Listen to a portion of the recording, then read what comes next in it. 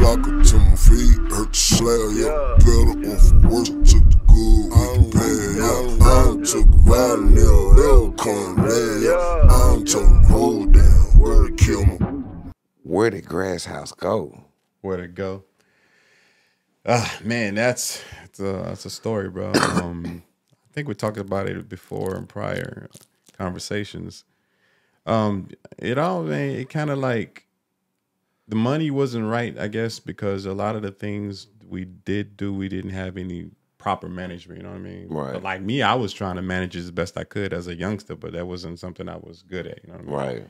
Even though I wanted to try it, but you know, it was like it wasn't working. We needed a true manager that knew the business more than us niggas that come off the streets. You know what I mean? Right.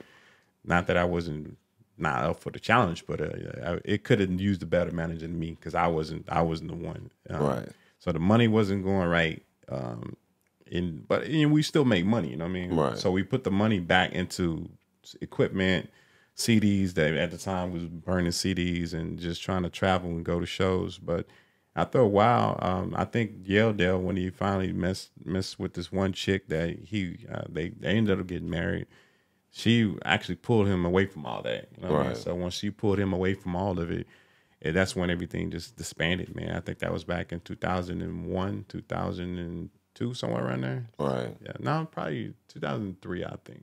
That's when it all, everybody just kind of went their own separate ways. And we went to another studio and was dropping music with them, but it wasn't the same, you know what I mean? Because, you know, you build, all those years, you building up this family, you know what I mean? Like, we was like, when we go to the studio, it wasn't nothing for a nigga like drop, like, hey, I'm bringing something to eat, you know what I mean? Well, who's all there?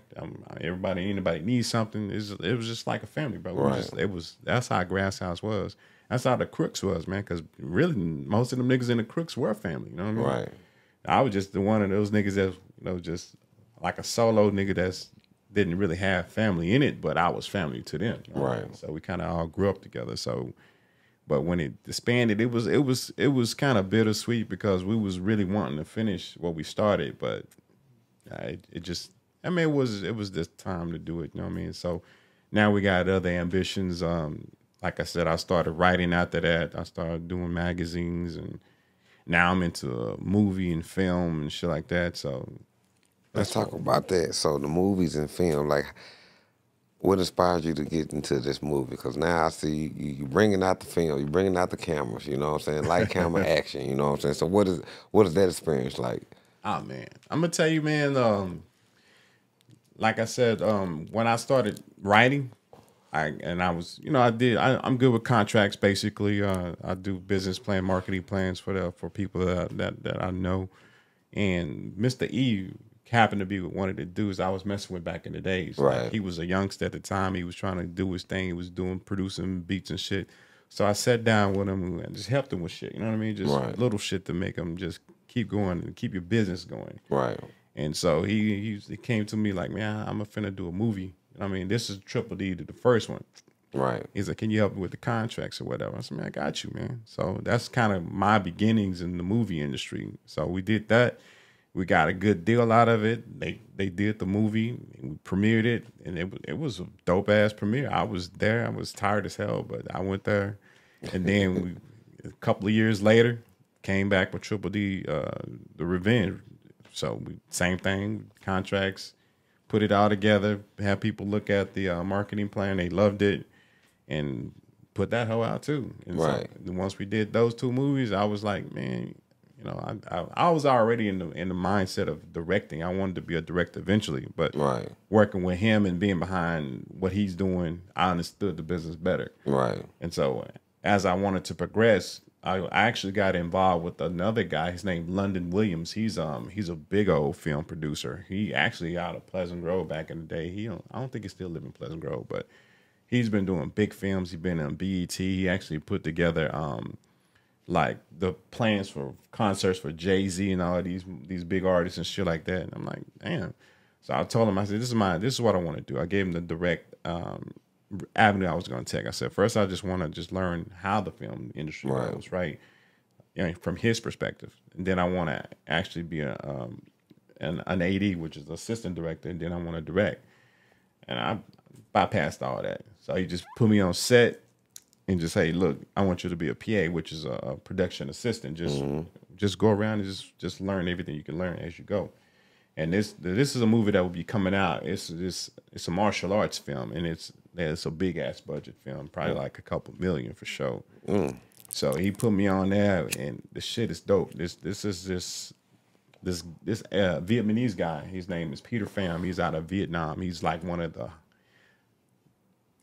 the super, I wouldn't say super, but he's a really known martial artist in Vietnam. He has a bunch of martial arts films. So now they're bringing them into the States so they can introduce them to people in the United States.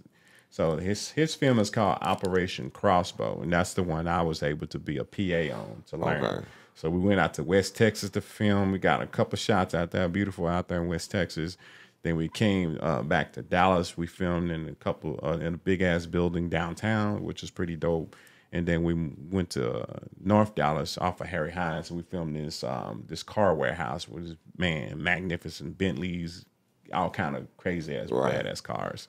So we filmed in there, and the dude is dope. You can actually look him up on YouTube and see his shit. And it give you the trailer of that particular film.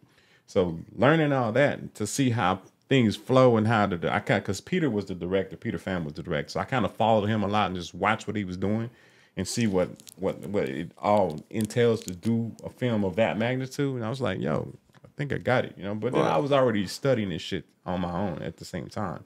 So it just clicked. Let's do it. So, but the film that me and Cal doing, which Cal and Texas T is doing a film called The Board, which is like Cal and Texas T. Yes, sir. Yes, sir.